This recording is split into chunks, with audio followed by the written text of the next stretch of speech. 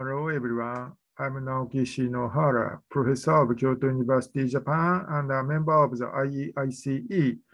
Today, it's a webinar of the IEICE.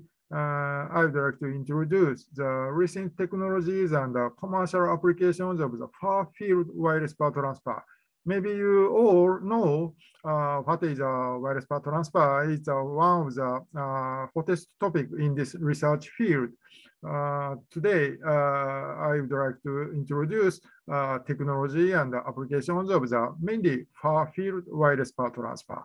I hope you enjoy my talk. So first of all, I would like to introduce what is a wireless power transfer. Maybe you know all. So our life is supported by the electricity. We cannot consider our life without electricity now. And of course, our life is supported by the communications. Both electricity and information are very, very important for our life.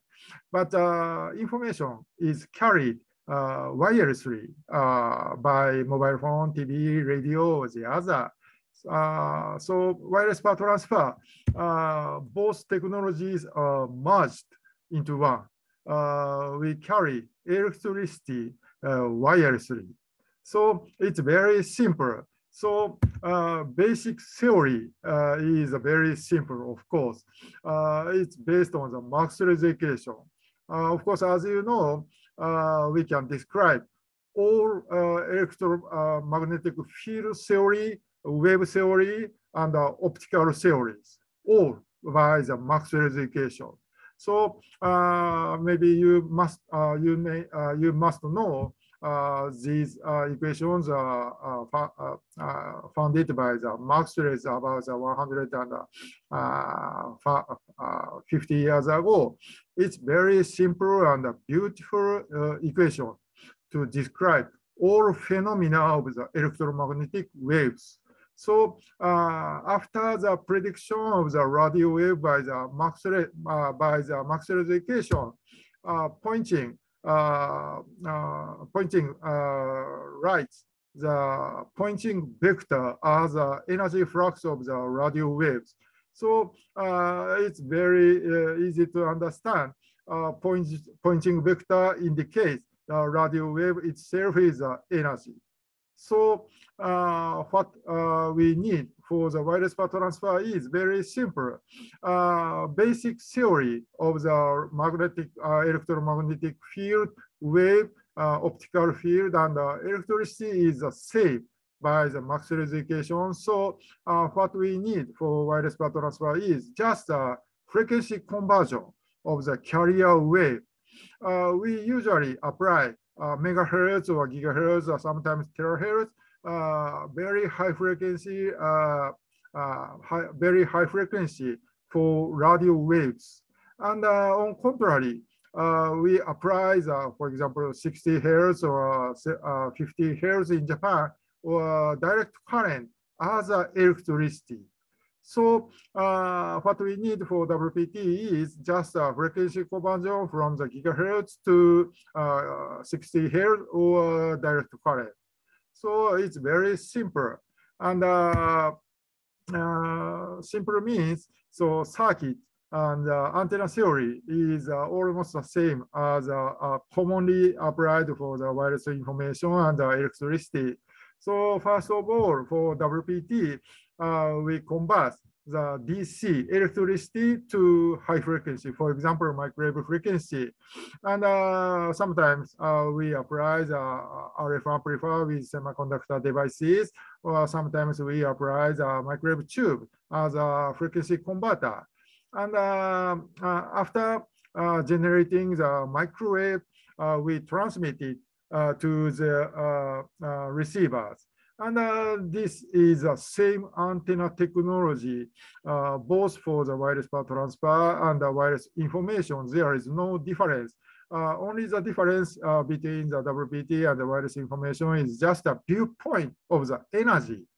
For the wireless communication system, they consider radio wave itself is just a carrier of the information, and they don't mind mainly the efficiency from the transmitting antenna to the receiving antenna. But in the WPT system, radio wave carrier itself is most important, and efficiency from the transmitting antenna to the receiving antenna is most important. So it's just a different of the viewpoint of the energy. So I'd like to explain later in this talk. So after receiving the microwave into the receiving antenna, we convert the frequency from the microwave frequency to the direct current or the 60 Hertz with a diode semiconductor devices. So it's very simple diagram of the far-field WPT systems. And from here, I'd like to introduce a history of the wireless power transfer. I think we have three big points in the history of the wireless power transfer. First big point is, of course, the invention of the wireless power transfer. And first wireless power transfer experiment was carried out in the end of the 19th century by Nikola Tesla. Maybe you all know scientific giant Nikola Tesla. Around the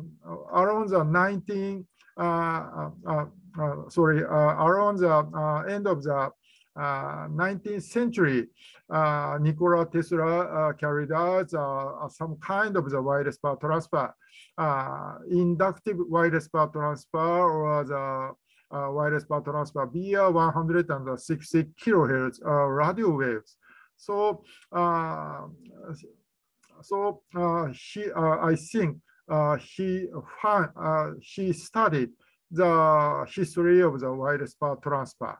And at the end of his life, Tesla proposed the name of the world system. In his mind, we can transmit the wireless energy on the earth everywhere. So he named it a world system, and his technology is based on the resonance WPT. I'd like to explain later. Third big point of the wireless power transfer history. But in the end of the 19th century, unfortunately, he could not realize this world system. Everywhere we can receive the wireless power transfer system on the earth. But if he failed, or even if he failed or he succeeded in the wireless power transfer, it's a first and great step of the wireless power transfer in the world. First WPT experiment was carried out by Nikola Tesla. And in the 60s, Dr. William Brown restarted the wireless power transfer via microwave. Before the 1960s, radio wave frequency was a little bit lower than the microwave. And around the 60s or so, after the World War II, we could apply the microwaves, gigahertz frequency radio waves for wireless communication. So William Brown proposed the wireless power transfer via microwave, and he named it a microwave power transfer, and he carried out various kind of the narrow beam. Narrow beam means very sharp beam WPT field experiment in 60s and 70s. For example, in 1964, he succeeded in the wireless powered, microwave powered drone in our head. So here you can see he is Dr. William Brown, and this is the first microwave powered drone in 60s. And 10 years later of this first microwave powered drone experiment, he succeeded in the world record of the RF DC microwave DC conversion efficiency in the laboratory experiment. This is a picture of the world records WPT experiment in his laboratory. And he applies a magnetron microwave tube technology, and he put it at a distance of approximately 1.7 meters. And at the distance of the 1.7 meters, with help of the high efficiency magnetron technology and the high efficiency rectifier technology, he achieved approximately 54 total efficiency from DC to DC. So it's the greatest WPT experiment in the world. And at the same time, in parallel, he carried out the longest beam type WPT experiment in Goldstone in US. He applies a 26 meters aperture Cassegrain parabolic antenna as a transmitter, and at the 1.6 kilometer away, he put the very big 3 meter by 7 meters rectifier array on the hills. And it's a picture of this biggest WPT experiment. And he transmitted 450 kilowatts at the 2.388 gigahertz frequency. And at the receiver, approximately 30 kilowatts as a DC power was received. So this is the biggest beam type WPT experiment in the world in 1975. This is the second big point of in the history of the wireless power transfer. So I think William Brown is the most important researcher in the history of the wireless power transfer, especially far-field wireless power transfer via microwaves. And after the success of the William Brown's experiment in Kyoto University from the 80s, we studied the research of the wireless power transfer via microwave. And my boss, Professor Hiroshi Matsumoto, carried out some space rocket experiment of the microwave power transfer. And after 90s, I joined it, Professor Matsumoto's laboratory as a student, and I started on my research life from 90s. And through this 30 years, 40 years, in Kyoto University, we carried out various kind of the field experiment of the wireless power transfer via microwave. Sometimes we apply the 2.45 gigahertz frequency, and sometimes we apply the 5.8 gigahertz. So this is a small point in the history of the wireless power transfer, but a big point in the history of the wireless power transfer in Japan. So if you are interested in our activities and historical activities, please visit YouTube and please search on YouTube Shinohara Laboratory. We uploaded the various kind of the historical world WPT field experiment, WPT to the flying airplane, WPT from the point to point the experiment, and beam controlling experiment was the other.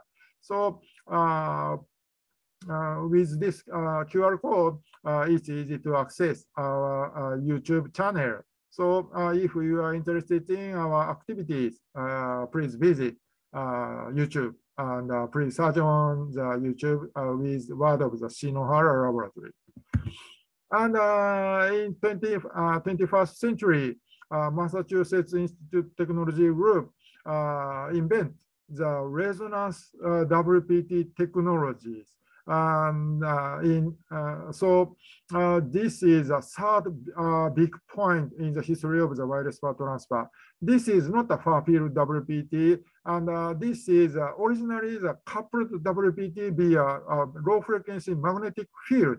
And usually, we cannot transmit the wireless power to the far point with a low frequency magnetic field only. This is named inductive coupling WPT.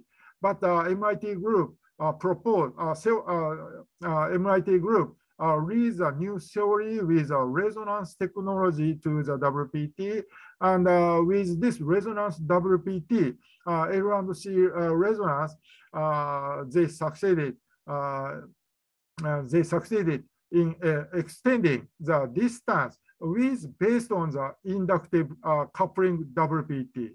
So this is a very amazing technology at the first of the 21st century.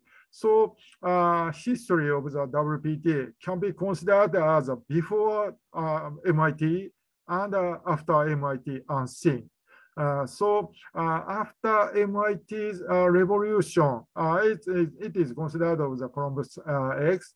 And after the revolution of the MIT resonance WPT, the world of the WPT is changed. And recently, we are in the 2020, now in 2022, there are a lot of startup companies of the to promote the wireless power transfer. And now in Japan, we are creating the new radio regulation with the wireless power transfer. Before the MIT's revolution, we could not consider the new regulation of the wireless power transfer, and the startup company of the WPT was the other. But now, the world of the WPT is changed. So this is the third biggest point in the history of the wireless power transfer. So from here, I'd like to introduce at first a technology of the WPT. Mainly, we use microwaves, and we divide the technology of the wireless power transfer via microwave into two: wide beam WPT and narrow beam WPT. So first of all, I'd like to introduce wide beam WPT technology named rectifying antenna. So I'd like to explain it later. So we divide the WPT technology into mainly two: narrow beam and wide beam, as I explained now. So in the narrow beam WPT, we concentrate the transmitting microwave power into the one receiver mainly. And in this system, of course, we focus almost all wireless power transfer into one receiver. It means it's very high frequency system. And if a user requests, it's easy to transmit high power. If a station is allowed, we can transmit 1 kilowatt or 10 kilowatt and 100 kilowatts microwave power. This is named a narrow beam WPT. And historically, for example, William Brown carried out a lot of narrow beam WPT technologies. So, but unfortunately, I'd like to explain later. In the narrow beam WPT system, theoretically, we can transmit wireless power with 100% beam efficiency from the transmitting antenna to the receiving antenna. But size of the antenna is bigger than what you see theoretically with a microwave frequency. Of course, if we can increase the frequency, for example, millimeter wave or terahertz wave, we can reduce the size of the antenna, and antenna size is approximately the same as what you think. But in the microwave frequency, size of the antenna is bigger than what you think, and it means it is not suitable as a commercial application instead of the wire. So recently, another commercial application, a lot of people consider we don't need to concentrate the microwave power into one receiver, but a lot of users request the wireless power, like a wireless communication system. So recently, mainly as a commercial application, there are a lot of interesting system and technology of the wide beam WPTs. In the wide beam WPT, we don't concentrate the wireless power into one, but we diffuse the microwave power to everywhere, like wireless communication, and use a lot of users can receive the wireless power simultaneously. So this is like a wireless communication system, and it's very convenient system we think. So recently, wide beam WPT is one of the big trend for other commercial WPT application. And in advance, diffuse microwave power is almost everywhere in our life now. It's a wireless power for the wireless information systems. So if we can receive the energy from the wireless information wave, so it's more convenient. So this technology is named energy harvesting from the ambient radio waves. So in this system, there is no special power source, and power source is a base station of the Wi-Fi or mobile phone or the TV tower. So this is the other interesting technology of the energy harvesting without any power source, but it's one kind of the wireless power transfer technology. So today I focus the beam type, narrow beam type WPT and wide beam type WPT. And first of all, I'd like to explain the technology of the wide beam WPT. So by the way, now I'm working in the ITUR, International Telecommunication Union radio communication sector. And in the ITU, there are very hot discussion to consider what is a wireless power transfer and how to establish the new regulation of the wireless power transfer. And in 2016, we reached one agreement to publish the report of the far-field wireless power transfer. ITU report SM 2392-0. Application of the wireless power transfer,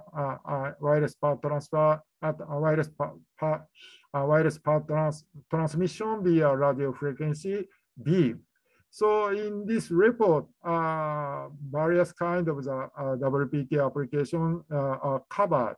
So if you are interested in the each application of the wireless power transfer, please visit the website of the ITUR and please check this ITUR report of the wireless power transmission via radio frequency beam. So application A covers wide beam WPT, and B is WPT enclosed area, and C covers narrow beam WPT. So it's very interesting report, and this is a very great advance in the discussion of in the ITUR. So as I told you, for the wide beam WPT, we don't focus the wireless power into the one receiver.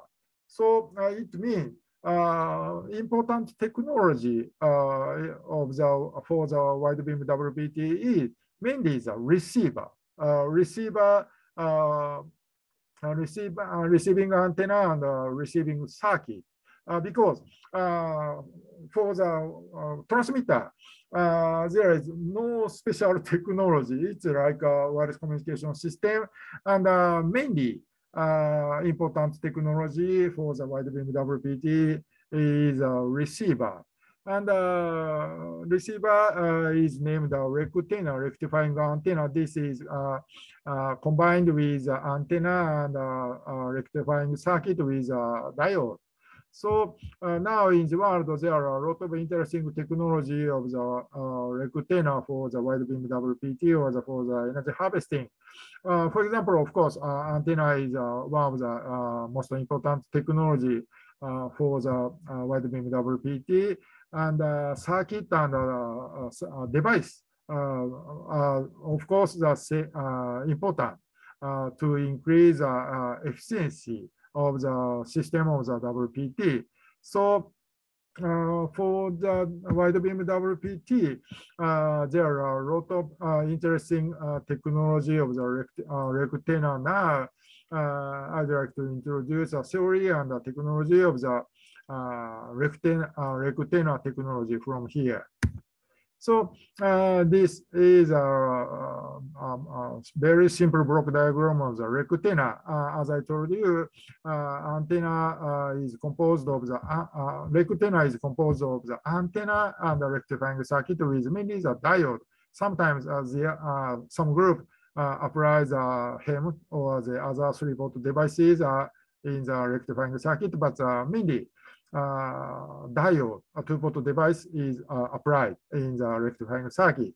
And now it's easy to find various kinds of the rectenna in the database of the scientific papers now.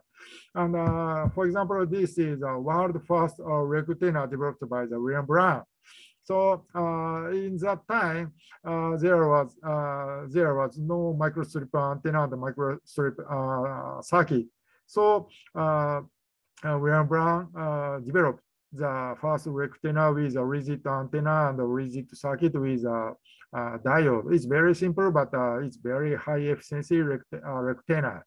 And in Japan, in Hokkaido University, the first rectenna in Japan was developed with a microstrip antenna and a microstrip circuit technology. So this is a very interesting Japanese first rectenna developed by the Hokkaido University. And in 90s, there was a very famous university, Texas A&M University in US, to develop a good rectenna and a good WPT system. And Professor Kai Chan in the Texas A&M University, he developed a very high frequency rectifier in 90s. So this is one example of the millimeter wave rectifier at 35 gigahertz in 90s. So there are a lot of interesting rectennas in the world. So theoretically, we need a very high efficiency rectifier. And of course, as you know, there are some kind of the rectifier, single shunt, or the half wave rectifier, full bridge rectifier, or the other. But we need a theoretically 100% rectifier. And this is a very interesting paper to describe the theory of the rectifier by a famous Japanese professor Ohira. And he chose some kind of the rectifier, single series, single shunt, or bridge, or double voltage, or the double current. And in his paper, he formulated the RFDC conversion efficiency in this rectifier with single series or bridge or the other. And he reached theoretically with this rectifier efficiency reached approximately over 80% or over 90%. So it means by his theory only, we cannot reach theoretically 100% conversion efficiency. But in his theory, he didn't involve the combination of the harmonics. Only rest of the efficiency, for example, approximately 20% loss in the single series or the single shunt. This some part of the loss is caused by the re-radiation of the harmonics in the diode. So, we apply the single shunt rectifier with a combination of the reuse of the harmonics. So this is an original paper by Professor Gatman, New York University in 1979. It's very old paper. But here you can see there is a single shunt diode here. And he adds the quarter length distributed line and the capacitor here after the quarter length distributed line. With combination of this quarter length distributed line and the capacitors as an output filter, he create the combination of the open circuit for odd harmonics and short circuit for the even harmonics. And this combination of the open and short for odd and even harmonics respectively, as a result of this combination, this rectifier, single shunt rectifier works like the class F amplifiers. So as a result of the reuse of the harmonics, we can convert the all microwave power with theoretically 100%. So if you are interested in the detailed theory of this single shunt theory like class F amplifier, please see this paper. It's very old paper, but and this is a very basic theory of the rectifier for the WPT with theoretically 100%. So it's very interesting technology of the rectifier. So if you would like to develop the rectifier for WPT, please try to apply this single shunt rectifier like class F amplifier. So of course, even if we realize the theoretically 100% by the single shunt theory, real diode involves the losses. So Professor Kai Chan of the Texas A&M University formulate the efficiency and the loss of the rectifier with a real diode. It seems a little bit complex formula to calculate the efficiency of the with a real diode, but it's easy to realize. It's easy to calculate the efficiency in the Excel software. So based on this Kai-Chan theory, it's easy to calculate the real efficiency of the rectifiers. So this is a frequency trend of the developed rectenna of the RFDC conversion efficiency. Around the S-band or C-band, we have already reached over 80% or 90% conversion efficiency. And recently, a lot of people focus on the millimeter wave rectifier. And especially around the 100 gigahertz frequency band, there are a lot of interesting paper to develop the rectifier. And recently, they reached approximately 40% RF-DC conversion efficiency at around the 100 gigahertz. And in Japan, in Tsukuba University Group, they have already developed a 300 gigahertz rectifier. But unfortunately, even with their technology, conversion efficiency at 300 gigahertz is a little bit poor. But this trend curve is predicted by the Kai-chan's theory. So it's very interesting. But if you try to develop the rectifier with good technology, we can increase the RF conversion efficiency more. For example, at 100 gigahertz, someday we can reach over 70% and 80% RF conversion efficiency, I believe. And this is a typical RF-DC conversion efficiency of the rectifier. So diode has like this VI curve, and usually we have the diode has a junction voltage and a breakdown voltage.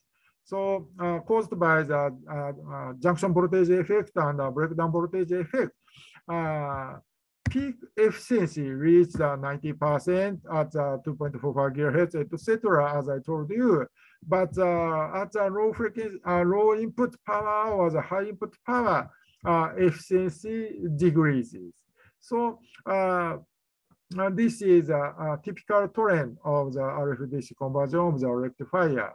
So how to increase the peak efficiency? Of course, it is based on the Kai-chan's theory, but how to increase the peak RF-DC conversion efficiency? I propose mainly these three ways. One is please choose the low omega RC diode. So this number one is based on the Kai-chan's theory. And from this figure, a peak at the very close to the breakdown voltage. So it means we have to consider the how to add the high voltage at the diode almost close to the breakdown voltage. So this is, of course, this is due to the breakdown voltage and of the diode. But if we have a good circuit technology, we can increase voltage at the diode. So this is a very interesting approach.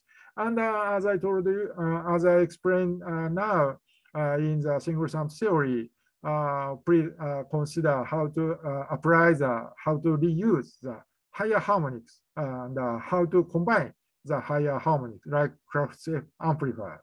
So I would like to summarize these technology, how to increase the peak RF-DC conversion efficiency, sync amplifier design, even in the rectifier design. So this explanation is very similar to the amplifier design technology.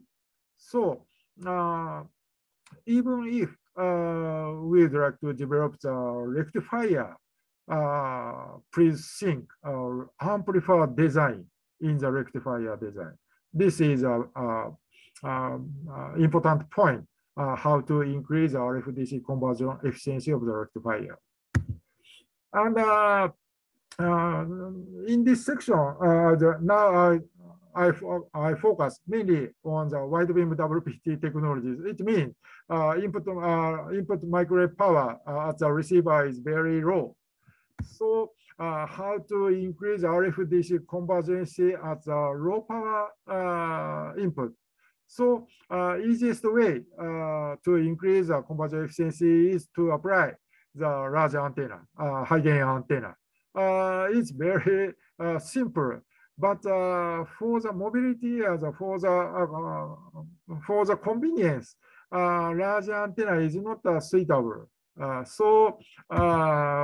Next, we have to consider to revise the circuit with a high efficiency as a low input microwave power. So from here, I'd like to explain how to increase efficiency as a low input power with circuit technology. So as I told you, peak efficiency is enough at the S band or C band. But now we have to consider the conversion efficiency at the low input power. For example, peak efficiency is realized at few watt typically.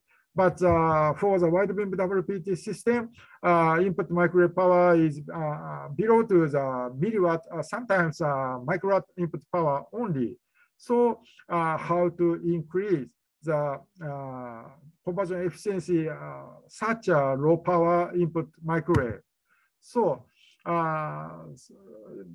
important point is think how to add the high voltage at the diode, if possible, close to breakdown voltage.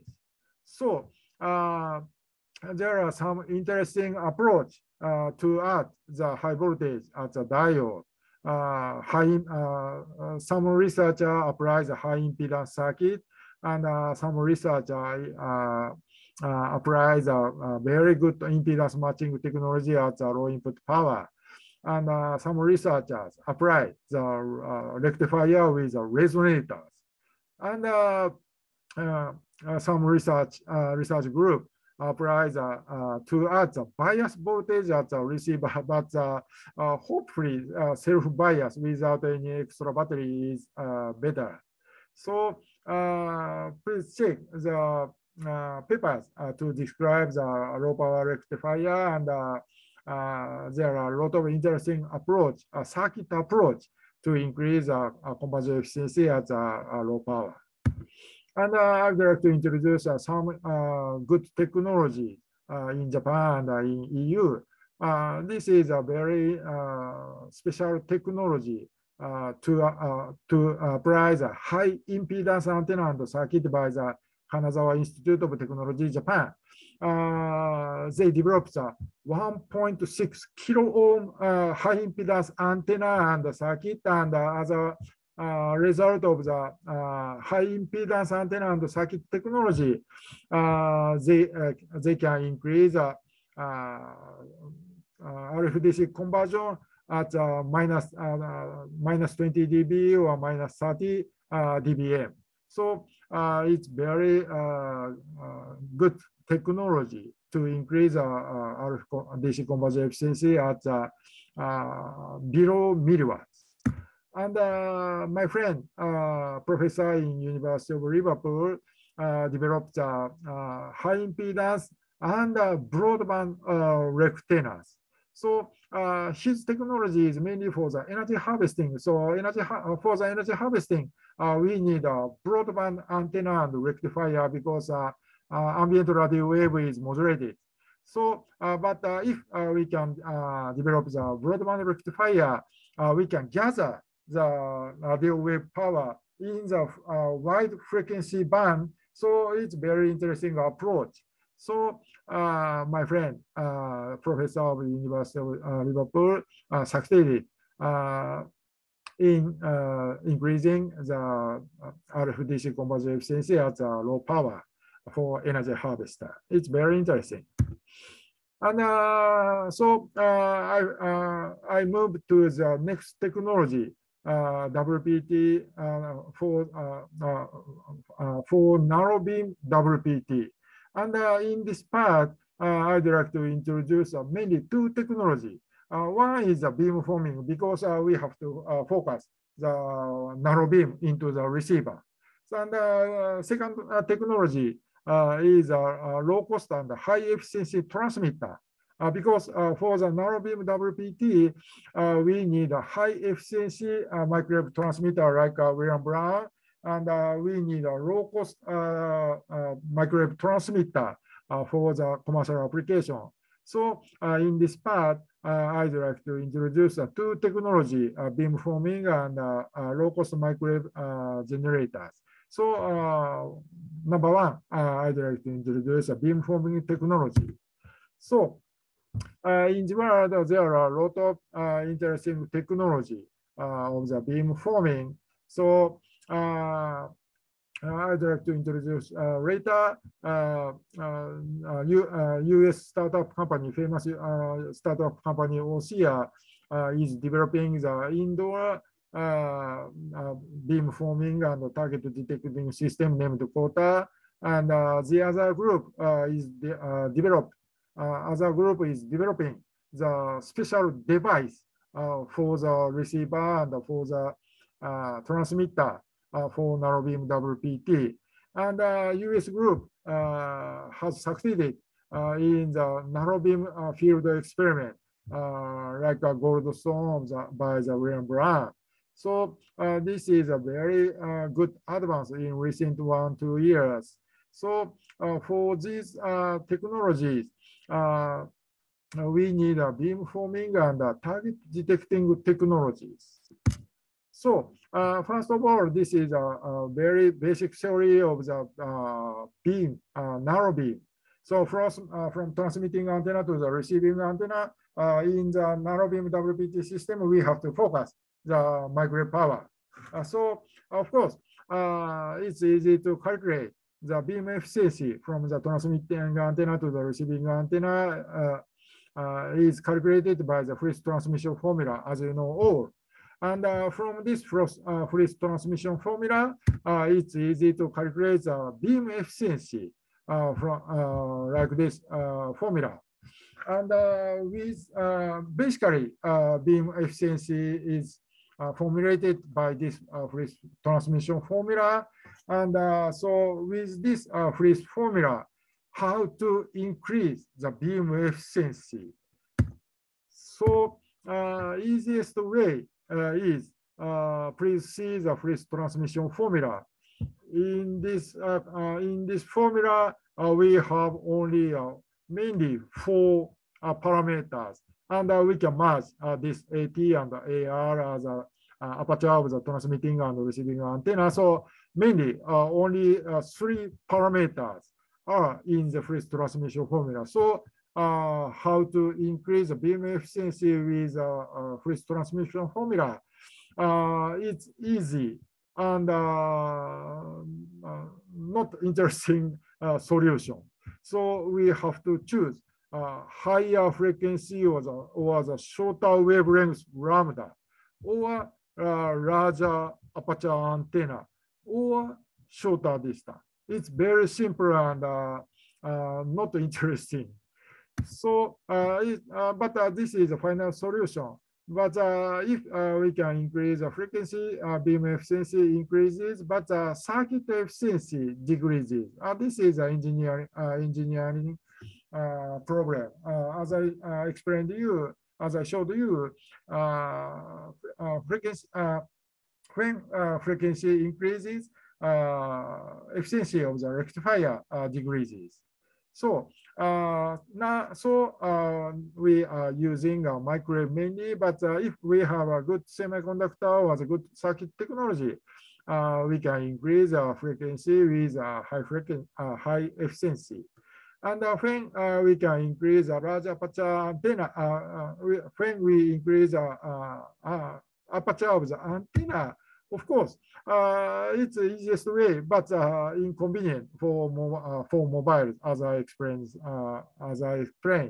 And in the shorter distance, it's the easiest way. We put the receiver just in front of the transmitter, but it's like a near field system, and it is not convenient.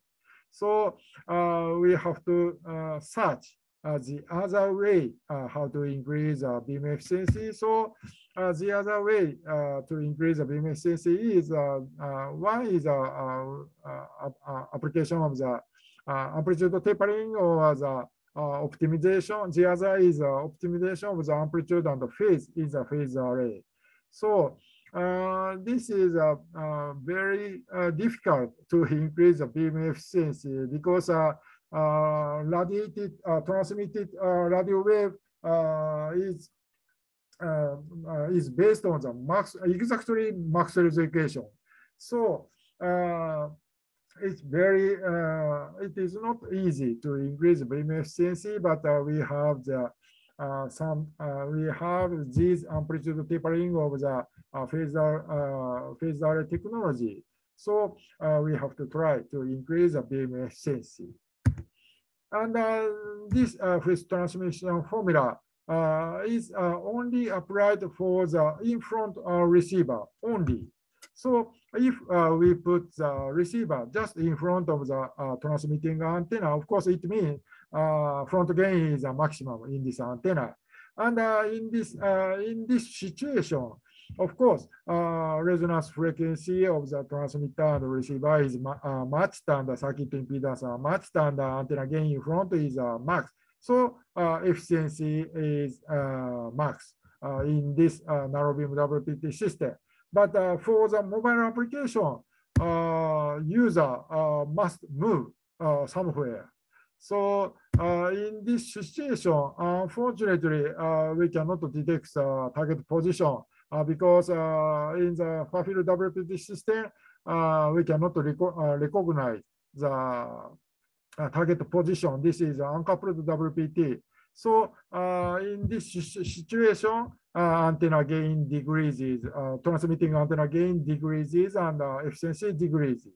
So, but when we can detect the target position, we can control the beam direction by the phase array technology or the moving antenna technology. So in order to keep a maximum efficiency, beam direction must be controlled and the target position must be detected. So in the narrow beam WPT system, phased array antenna technology and the target detecting technologies are most important. So first of all, I'd like to explain the target detecting. And later, after detecting the position, we control the beam direction. So I'd like to introduce target detecting and beam controlling system named retrodirective system. This is a conceptual image of the retrodirective system. From somewhere, pilot signal is coming to the phase array system. And at each antenna, this pilot signal is received. And after receiving the pilot signal, with help of the mixer and the local signal, in each antenna, we combine the local signal on the incoming pilot signal, and after the elimination of the higher frequency, we can create the phase conjugation at each antenna. For example, from the +1 to 3 theta, and we can create the -1, -2, -3 theta as a phase at each antenna. And with help of the phase conjugation, +2 minus or -2 plus, we can control the beam. We can control the beam direction to the target position. So characteristic, merit of the retrodirective is not only one. So when we transmit the pilot signal to the retrodirective phase array antenna, automatically we can control the beam, microwave beam to the receiver. This is one merit.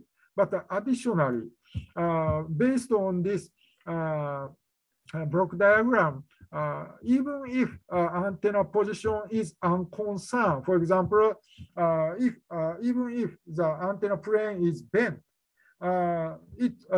this antenna position, change of the transmitting antenna position involve the incoming phase of the incoming pilot signal.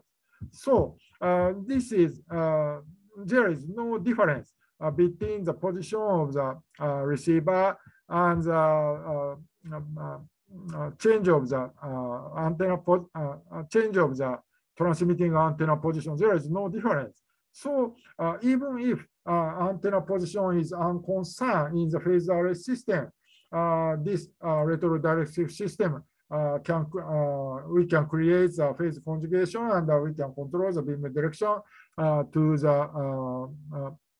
the receiver position.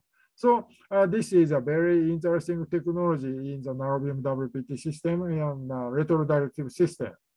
And in Kyoto University from 80s, my boss developed the first retrodirective system with asymmetric to pilot signal to reduce the interference between the pilot signal and the WPT beam. Theoretically, we have to put the double frequency local oscillator. And in this system, incoming frequency of the incoming pilot signal and the hyper microwave beam is same frequency as in the same frequency. But if we use the same frequency for both for the pilot signal and the hyper microwave beam, very big interference occurs. So my boss considered we can apply the two pilot signal and asymmetry. And as a result of the two different frequency of the pilot signal, we can suppress the interference between the pilot signal and the hyper microwave beam. And of course, we change the circuit in this figures. So in this system, there was no ambiguity and there was no interference, and but unfortunately, and additionally, transmitting antenna and receiving antenna share the same antennas. So it's a very interesting technology approximately 40 years ago. And in 90s, I developed the other retrodirective system. In this system, I apply the different frequency pilot signal with help of this analog circuit. And in this system, instead of the local signal, I apply the pilot signal as a local oscillator, and as a result of the reuse of the pilot signal, this retrodirective system doesn't have a local oscillator, and it's very simple and stable retrodirective system. This is 20 years, 30 years ago, Kyoto University's technologies. And recently, in my university, we are developing the multi-pass and multi-unit retrodirective systems. So multi-pass means indoor WPT system. As a commercial system, it's easy to consider. We usually use the commercial WPT system in room, and in room means there are a lot of walls and a ceiling, and it's a multi-pass circumstance. So even if the multi-pass circumstance retrodirective system works effectively, I'd like to show you in the next slide. And as a commercial system, we want to use multiple devices at the same time. It's easy to consider. So for the multi-pass and for the multi-unit system, we would like to apply the retrodirective system. And this idea is originally from the OSIA Corporation, US startup company, as I told you. This is named Kota, and this is their patent. But they are a startup company, and there is no good paper to describe this Kota system. So we, Kyoto University, simulated and developed this Kota system, multi-pass and multi-user retrodirective system, and we add some new idea to Kota system. In the next slide, I'd like to introduce revised quota system. So this is a very basic computer simulation in the multipath retrodirective system. And we put, for example, we put the transmitter, it's a phase array system, and we put the receiver here. And we put one wall or two walls in the simulation area. And in this multipath circumstance, we simulated the retrodirective system from the transmitter. We transmitted the at the receiver, we transmitted the pilot signal to everywhere at the path. And in the multipath circumstance, of course, direct pilot signal directly reach the transmitter phase array antenna. And additionally, if we put the walls, there is some reflected pilot signal into the transmitted phase array antenna. So in such a very complex electromagnetic field situation, how retrodirective works. So this is a computer simulation result of the multipath retrodirective system. Here you can see we put the receiver, and here we transmitted the microwave power, and here you can see a direct path here. And additionally here you can see the reflected microwave beam here, and here, and this is a two-wall result, and there are some reflected waves in this field. So as a result of the some reflected wave, we find some interference occurs, but as a result of the computer simulation, even in the multipath retrodirective system works well. And as a result of the increase of the number of the microwave beam by the reflected waves, we can increase the beam efficiency even in the multipath circumstance. So this is a very interesting result, and this is a very good evidence how quota works, and their pattern. Ossia's pattern is correct. So this is a very interesting basic simulation. And next, we put water line of sight between the transmitting array antenna and the receiver. And this situation simulates the real circumstance. Water indicates the human body. So in room situation, usually human beings are in the room, and sometimes human being is in the into the beam. So but in the quota system, they explain us even in the human in the room.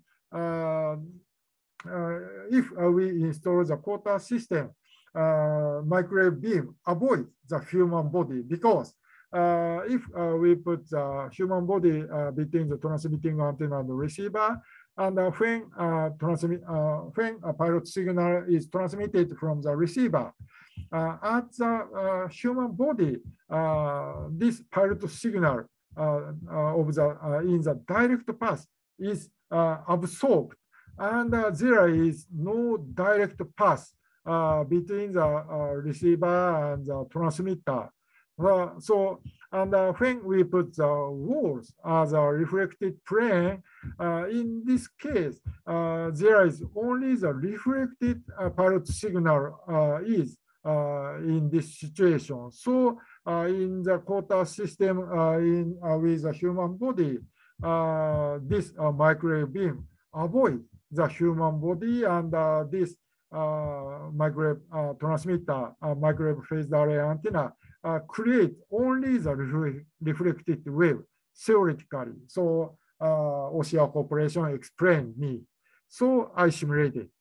So if we transmit the, of course, in this case, we put the receiver in front of the transmitting antenna. And if we don't mind where human is, best beam is just in front because we put the receiver in front only. So in this case, all microwave power transmitted into the human body, and it's very dangerous system. But if we install the retrodirect system, microwave beam avoid this water. It's a human body, and microwave beam is only transmitted to the walls only. So it means this retrodirective system is very effective to keep the safety in the room, in multiple circumstances. So this is a very interesting result, I think. And next, we simulated two receivers case. So this is like a MIMO system, march in, march out, march in with a phased array, and march out two receivers here. And in this case, even in this case, this retrodirective system is work well, and it's very effective system. So this is one evidence of retrodirective system works even in the multi-pass and multi-user case. So it's very interesting result. And from here, please change your mind from the beamforming to the transmitter. And from here, I would like to introduce our Kyoto University's technology. We focus on the microwave tube and the magnetron. Magnetron is commonly applied for the microwave oven. And why we choose the microwave tube magnetron for the nanobeam WPT is magnetron is very cheap device and high efficiency device. So usually we compare the microwave tube, for example, TWT or the other, and solid state devices. But if we would like to increase power, now microwave tube is better, I think. Of course, in near future, gallium nitride or the other wideband devices is well developed, and power can be increased with solid state devices. But now, just now, I think we can apply the microwave tube for the high power nanobeam WPT system, I think. So, and additionally, cost is a very big difference. Magnetron from the with $1 magnetron generates 25 watts, but from with a semiconductor device, 1 watt creates only the 0.2 watt only. So cost is the most important factor to choose the magnetron. And magnetron is like this figure. This is a microwave tube, and it's a generator. So, and as I told you, commonly applied for the heating microwave oven. And now magnetron is a very cheap device, and someone consider magnetron is not good device for the as a microwave transmitter because magnetron is just an oscillator, and spurious becomes lower, and Q factor spurious becomes lower, and Q factor becomes high by the stable DC power and the filament current off. We found it. So usually spurious is very high, and it is not suitable for the any application. But when we apply the DC power source and filament cutoff technology, we can suppress spurious, and we can increase the Q factor. And additionally, we apply the other two technology. PLL feedback technology and injection locking technology. And in Kyoto University, we achieved the development of the phase and amplitude control magnetron. We named it. So this is a diagram of the phase control magnetron. We apply the injection locking and PL feedback with help of the very stable high voltage and cutoff frequency. And as a result of the this added technology, we can increase the Q factor of the main frequency, and we can suppress the higher frequencies. And recently, we revise this phase control magnetrons. And in previous one, we control the voltage of the stable high voltage source. But in this case, of course, we still use a high voltage power source, but we apply the other PL feedback, like compared to the previous one. We apply the phase lock loop power is to the other line. And we recently, with help of this other feedback loop and power control loop, we can decrease the cost of the high voltage power source, and we succeeded in developing the phase array beam controlling with a magnetron. So this is a demonstration movie of the magnetron phase array. Here you can see we put magnetron, 4 magnetrons here, and now we control the phases of each magnetron. And as a result of the phase control, we control the beam direction like this figure. So this is a very interesting our Kyoto University's technology with magnetrons. And of course, Mitsubishi Heavy Industry Group adopt our technology, phase control magnetron technology, to demonstrate the very big field experiment of the narrow beam WPT in 2015. And they developed the very big magnetron phase array with 10 kilowatt and at the C-band. And they transmitted this 10 kilowatt microwave to the 500 meters away at the receiver. And as a result, they succeeded to carry the wireless power at the 500 meters away.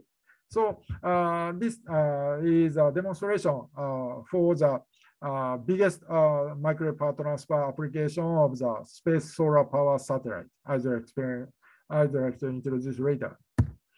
So this technology can be applied for the sweep simultaneous wireless. 机の上に市販のテレビがあります。ちょっとした機械がありますが、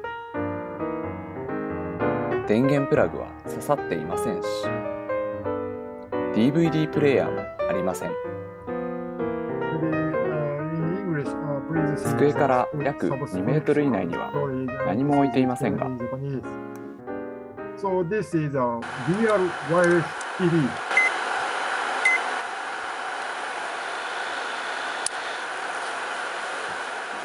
Yes. 電源がオンになり、映像が映りました。遠くからもう一度。Simultaneously information and power wirelessly to this TV. 電源も DVD もないのになぜでしょう。ヒントはマイクロ波。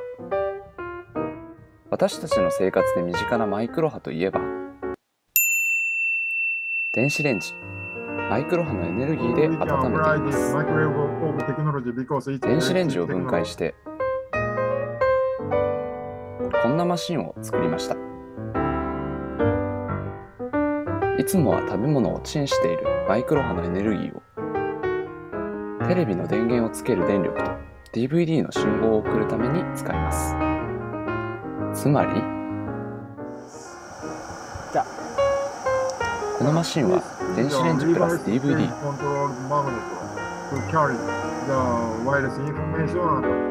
映像信号を乗せたマイクロ波を送ると、電力と映像を伝えることができます。机の上の機械はマイクロ波をテレビをつける電力に変換するものです。丸い形の一つ一つがアンテナで、これがマイクロ波を受け取ります。トーナメント表のような部品は整流機。アンテナで受け取ったマイクロ波をテレビの電力に変換しています。離れたところに電力と情報を伝えることができます。こんな実験のように、私たちの研究室はマイクロ波で電力を送る研究をしています。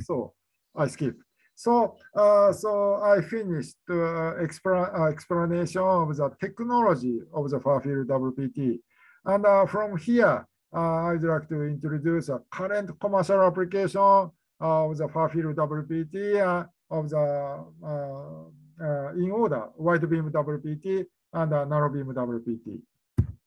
And now in Japan, we estimated the future market perspective of the far-field WPT via microwaves.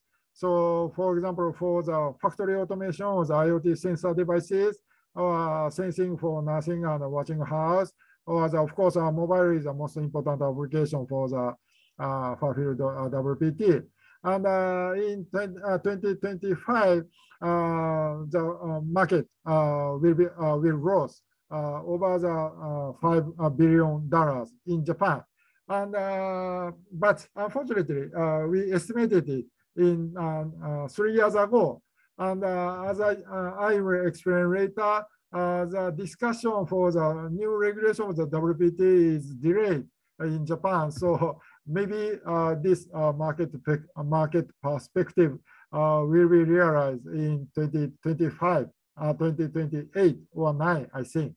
But this market must grow to like this $5 billion in Japan. So this is a current discussion and current technical condition of the new regulation, radio regulation in Japan for the far-field WPT. We choose 900 megahertz band and 2.4 gigahertz band and 5.7 gigahertz band. And for each in each frequency band, we decide each power 1 watt, 15 watt, and 30 watt. And in consideration of the harmonized with the conventional wireless communication system, we decided this power, antenna gain, frequency, or the other. And in Japan, unfortunately, this system will be applied on in-room only, and license for the 2.4 and 5.7 gigahertz is needed. But this is a world first new regulation of the far-field WPT in Japan, and it's a tiny step only, but it's a great step for the future WPT market. So for this for the future commercial market, some Japanese company is developing the WPT system. For example, this is the first example in Japanese company, Panasonic Corporation, maybe you know, and they consider the WPT application of the wireless powered wearable vital sensors.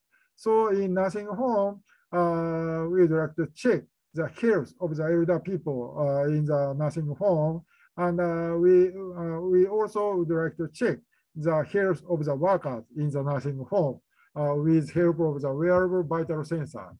And if we can ignore the batteries life, it's very convenient system, I think, and Panasonic Group consider. So we are developing the wireless powered wearable vital sensors now. And this is a very simple cartoon. We put a very simple antenna because power is limited up to 1 watt, and antenna gain is limited up to 6 dBi. This is just the same as RFID regulation. So the antenna is not special in this case, but we are developing the very good rectifier for the wearable vital sensors. And this is a commercial movie. Panasonic named it the N-Sphere. マイクロ波及電技術についてご紹介いたします。So maybe there is マイクロ波及電技術は従来の近距離型無線給電技術と比較し、5から複数な電波を約 20MHz、1W 以下の小電力マイクロ波が放射されます。マイクロ波を数メートル離れた位置で受電し、センサなどの IoT 機器の電源アンテナで効率よく活用します。マイクロ波が放射されます。こちらの受電機になります。T が点灯し始めます。することもセンサーへの給電も可能となります。このウェアラブルセンサーが胸に貼り付けられており、心電データの取得を行っています。心拍のタイミングで LED が点灯しているのがわかります。このようにウェアラブルセンサーに無線給電を適用することで、電池交換や充電を気にすることなく、継続的な生態情報の収集が可能となります。So just now we are waiting for the publication of the new radio regulation. Maybe in June 2022, new radio regulation will be produced in Japan. So please change mind from Japan to US. This is a very interesting YouTube movie by the startup US company, PowerCast. So this is a wireless charger for the Nintendo game machine Switch. From the transmitter to the Nintendo Switch receiver, automatically and unconsciously they can charge the battery. Important point is available at the Amazon. So now in US only you can buy. Oh, sorry. So you can buy it on the Amazon.com. I think this is only one WPT commercial device for the common people, not for business people. We can buy it on the Amazon.com. So this is a very interesting technology in US.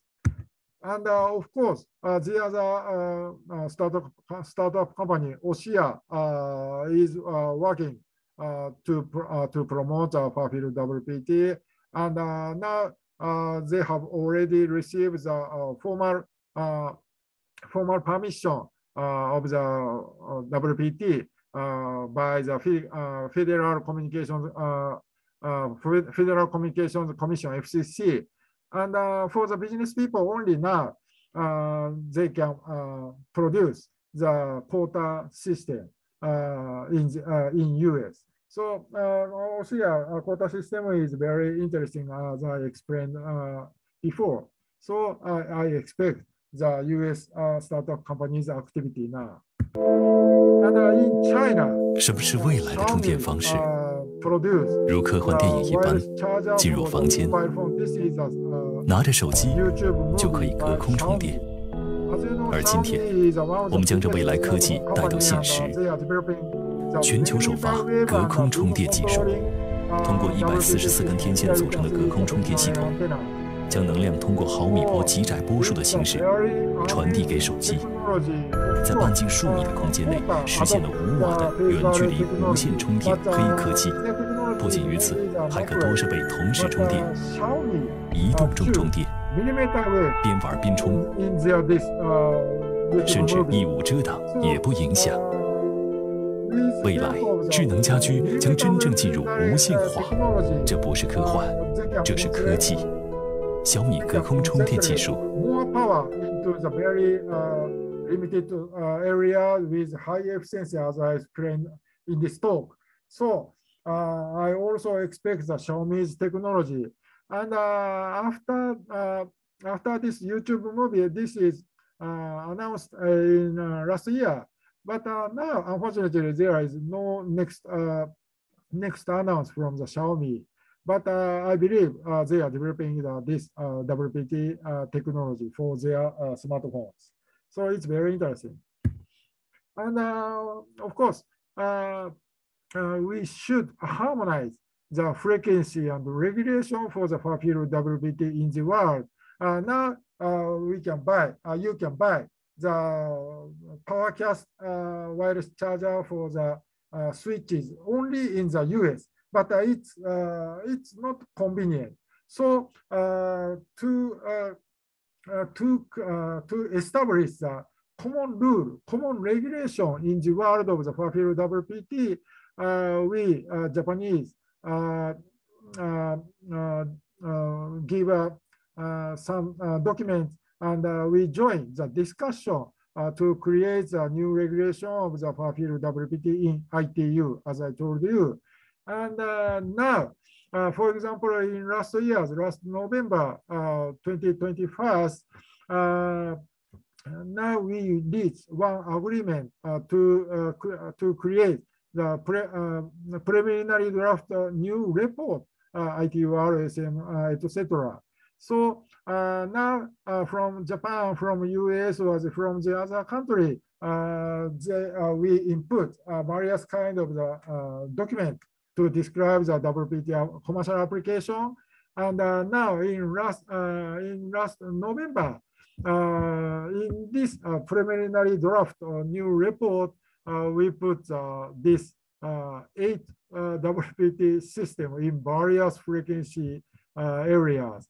And this system 456 is based on the Japanese new regulation.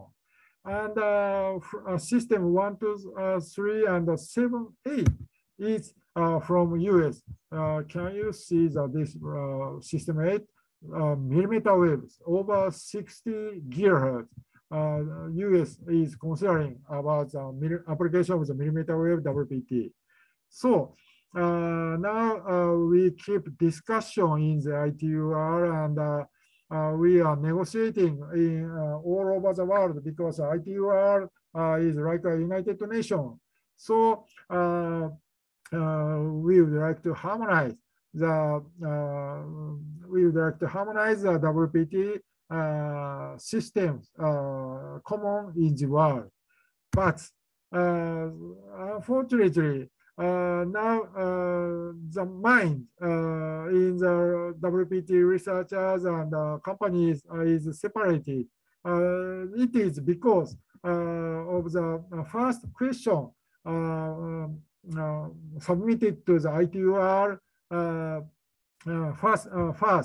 So this is a question to discuss the new regulation of the wireless power transfer. And this is a very important question, this one. Under what category of spectrum use should be administration consider WPT, ISM, or other? So 920 megahertz, 2.4 and 5.8 gigahertz, and for example, 24 gigahertz, like this. These frequencies are on the ISM band, industrial, scientific, and medical band. So historically, we use the WPT system in the ISM band mainly. But for the business, WPT is suitable for the ISM band or not suitable. We should expand the meaning of the WPT except the ISM band. This is a very interesting discussion. So based on this question, now we Japan consider WPT is not only the ISM application, and WPT is one of the radio application. So now Japanese government decide WPT in the WPT system we need a license. So this is one category of the WPT, and this is a Japanese situation.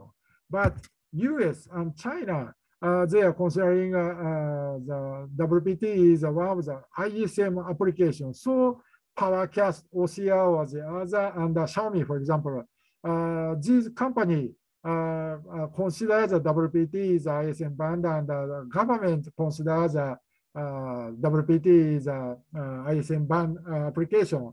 So now between Japan and US, China, there are a big difference how to consider the WPT ISM or not. And additionally, in EU, Europe, they are considering about the WPT. They are considering WPT is one of the short-range device. This is the third way. So now we work together as a WPT researcher and company, but in the different world now. This is a not good situation. But we keep discussion, we keep negotiation in the IT world. So in near future, I really think we can harmonize the WPT is in the one application. I don't know radio application or ISM suitable, but in near future we can merge the all WPT application in the same world, I think. And from here, I'd like to introduce a commercial application of the narrowband. Unfortunately, there is only few commercial applications of narrowband WPT because there is no regulation even in the world. So, but for example, in Kyoto University with Minebeam Mitsumi Corporation, Japanese company, we apply the narrowbeam WPT to check the infrastructure wirelessly and battery free. And we put the, for example, we will put the battery free sensor in the tunnel. And this is, we consider the screw sensor system is most suitable for the WPT system. And we carried out the WPT experiment with this phased array and with this car with a phased array system. And from the driving car, we detect the position of the sensor at the tunnel, and to the detected position, we control the beam direction and we transmit the power wirelessly. So this is a very interesting technology by Minebeam Mitsumi Corporation and Kyoto University. And now we keep this R&D. And we keep a negotiation to create a new regulation for this narrowband WPT in Japan. And of course, WPT to flying drone or airplane is one of the most important applications. And previously, in the past, there were some important field experiment field experiment of the WPT to the flying airplane in Canada in 1987 and in Japan 1992. I was a student and I joined it in the Japanese experiment. And in this experiment, we transmitted the high power microwave to the flying airplane, and we succeeded in the fuel-free airplane field experiment in Japan in 90s. And recently in Japan, we are developing the WPT to the flying drone system. And for example, in 2018, this system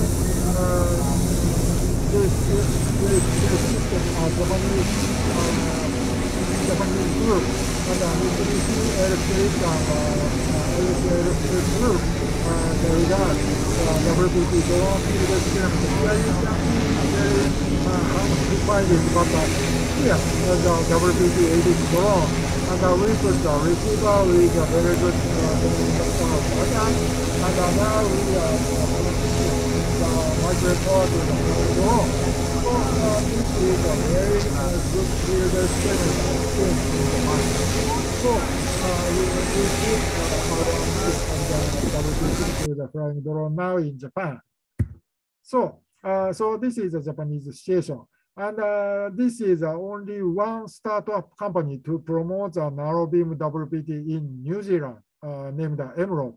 So now they are promoting the narrow beam WPT as a commercial system, they said. So I expect the future of the Emerald and the narrow beam WPT as a commercial application, I see. And of course, narrow beam WPT can be applied for the future dream, solar power satellite, power from the space. We can concentrate the microwave power from the 36,000 kilometers above in space. And from the space, we transmitted the microwave power with over 90% beam efficiency at the receiver.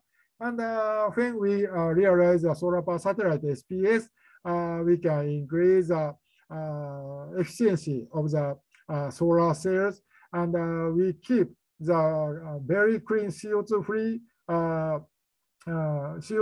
electricity, even in the night and even in the rainy day, with the help of the narrow beam WPT. This is our future dream solar power satellite. And in Japan and in the world, there are a lot of R&D supported by the government. So it's very hopeful narrow beam WPT application, solar power satellite. So it's time to close. This is a conclusion. I think this is a perspective of the wireless power transfer in next decade. Before MIT's revolution around the 2010, it's around the period of the WPT, I think. And after MIT's revolution, 2010s, so this is a period of the commercialization of the inductive WPT, for example, wireless charger for the mobile phone or the code-free earphone. And from now, we are in 2022. And from 2020, it's a start of the commercialization of the wide beam WPT with help of the new radio regulation, especially in Japan. And next decade, from 2030, I expect the narrow beam WPT as a commercial application. And in 2040, I believe we realize IoT and IoE society, Internet of Things. It's mainly based on the wireless communication technology and the IoE, Internet of Energy society. And future, in future, after 2050, it's my dream. We can realize SPS, power from the space. This is a perspective and a future prediction, my future prediction of the wireless power transfer. So this is a future image I draw, but please don't believe my dream only. Best way to predict the future is to invent it. So I expect your invention and your future dream with help of the WPT. So that's all my talk, and it's a last. This is a WPT textbook. So I published some textbook of the wireless power transfer.